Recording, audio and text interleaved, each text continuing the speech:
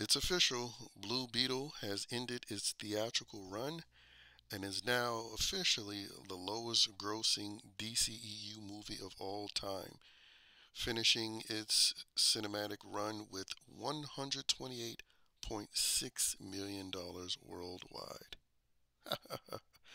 And quite frankly, is what this movie deserves, especially with the extremely obnoxious director, Angel Manuel Soto, who, encouraged the whole Batman is a fascist thing, and then, you obviously discovered other nonsense that he said, calling Puerto Rico a slave colony. Well, he should enjoy making movies in that slave colony, since I would assume with a flop like this, he won't get another huge theatrical project ever again.